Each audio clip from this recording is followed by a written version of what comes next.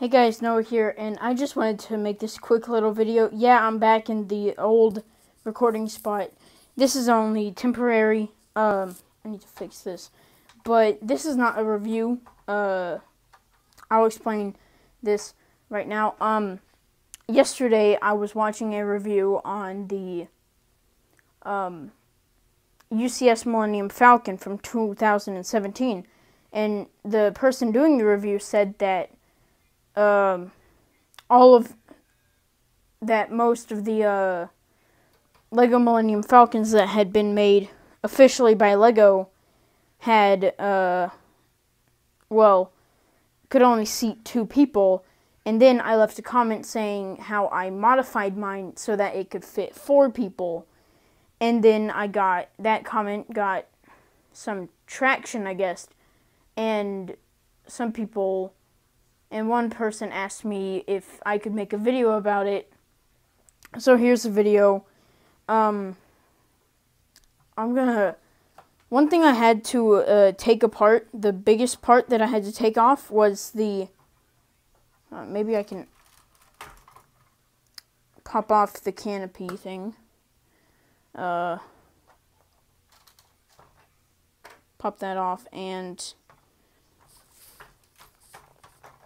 there. So, as you can see, I actually had to take out this piece right here that connected these two so that the actual cockpit would fit. And yeah, I have 3 protocol droids in there. I haven't actually tried it out with any other minifigures than these 4, but I'm certain that it will work. So, anyway, to see what I did, I'm going to stop the camera for a second and show you guys. So, just so you know, this piece that goes right in here and covers that part up was not modified at all. But this piece, the other side that goes over here facing that way, was modified a bit so that it would stay on to it better. You can see I added a 1x3 L here. It's the L-looking piece that's a plate, and then I added this tan piece. And that is so that it can fit on the actual piece there. This piece, I only included one of them because it would only fit with one. What it does is you can connect it there, and it's pretty stable.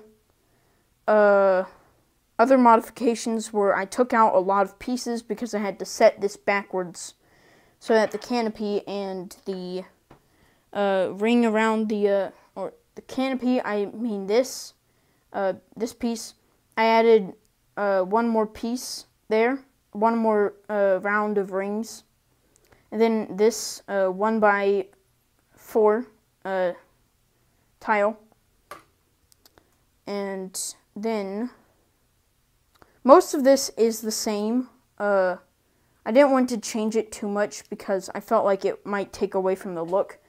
But what I did change was the actual doorway into it. And the bricks aren't added together the most securely, but I can fix that later. I took out some of this part right here and I added some bricks here so that it would be more stable. And yeah, that's pretty much it, I guess. But now, what you got to do to put it on is just snap it on there. And snap this tan piece together. Alright.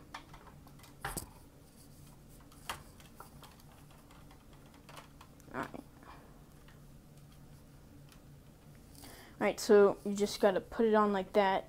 Take this part and push it up so that it's like, oh crap. I forget how this goes on sometimes. You just push it on like that, I think. That's how it goes, yeah? Alright, cool. And then we fold that part up. Next is this. This part is modified also to be more round and tile-ish. Just snap that onto the top there. Then you take your canopy with the 2 rings and snap it on to here. And I don't have full use of both of my hands right now, but there is a gap. I will not lie, there is a gap, and that can be kind of irritating to some people, but there's also a gap there.